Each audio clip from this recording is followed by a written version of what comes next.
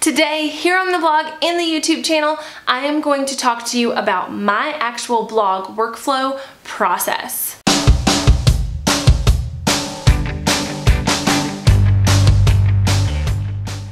My last video, I talked about why every single business needs a blog and why your business can benefit from having a blog.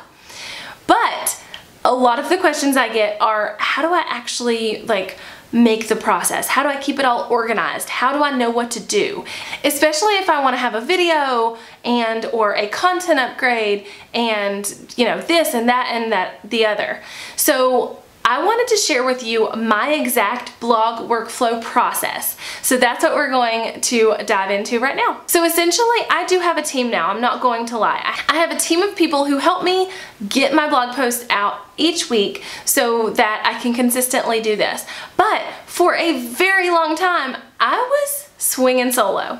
So I was still creating weekly content with a video, a content upgrade, and a blog post. So I promise that it is doable, even if it feels kind of hard at first. So my process goes a little something like this. Number one, I come up with my topic.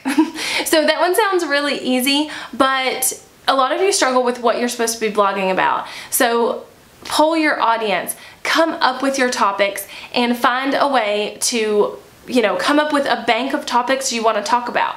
So number one, I come up with my topics. Number two, I record the videos. I actually record all of my videos in bulk. So I will spend one day each month recording all my videos for that month. And sometimes I even get further ahead. So I'll sit down and I'll record my videos. I'll record anything that needs to be face-to-face like this and record my screencast shots. And then number three, I edit my videos. Again, I batch process this. So I'll take one whole day and edit all the videos that I just filmed.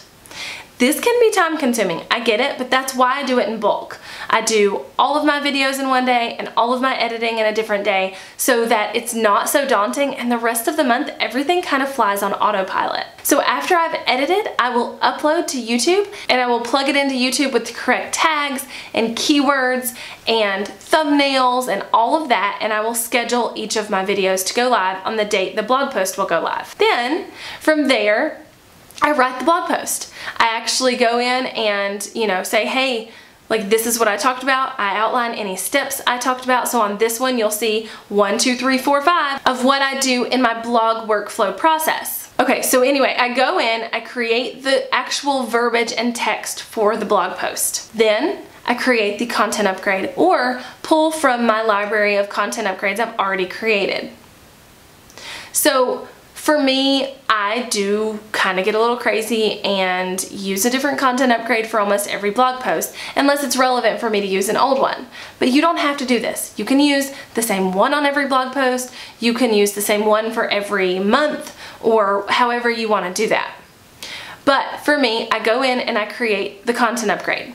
So let's back up just a little bit. Let me recap what we've got so far. I picked my topic, I recorded my video, I edited my video, I wrote the blog post to go with it, and now I am creating the content upgrade to go along with it.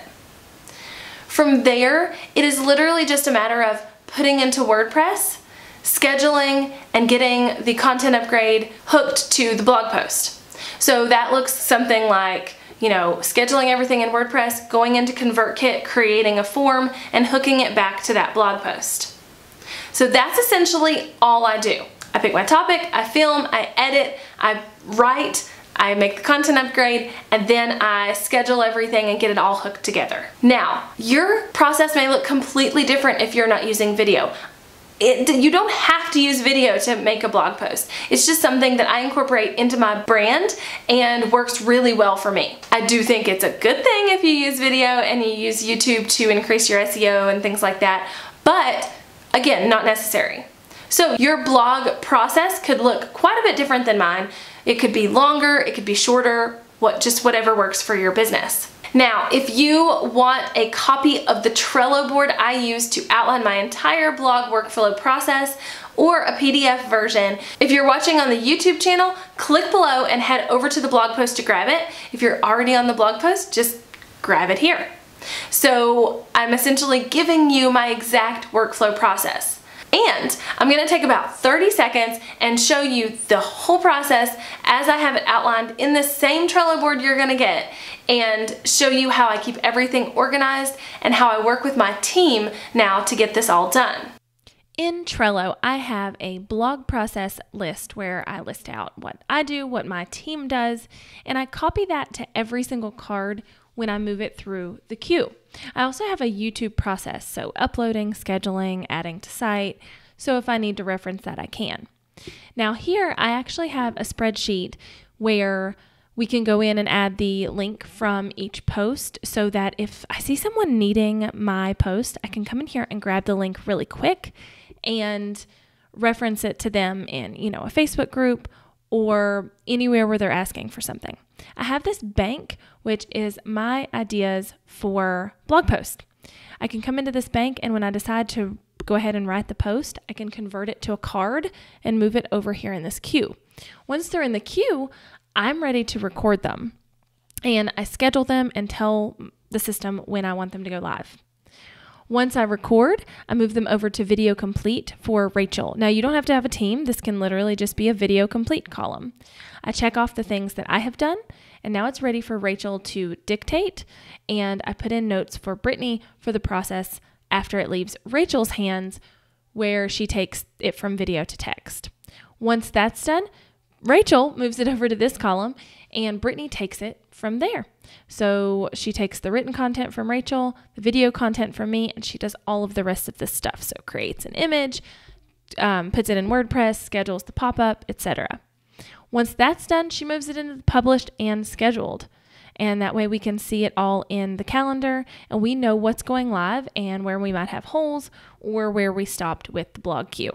All right, guys, so that is literally it. That's all I do to keep everything organized. It keeps everything in one place. It helps me work with my team. It works amazingly well, and you guys are welcome to copy it by downloading that Trello board or PDF with the button inside the blog post. Now, while you're here, don't forget to hit subscribe because you do not want to miss other nerdy biz tips with me. Until next time, bye y'all.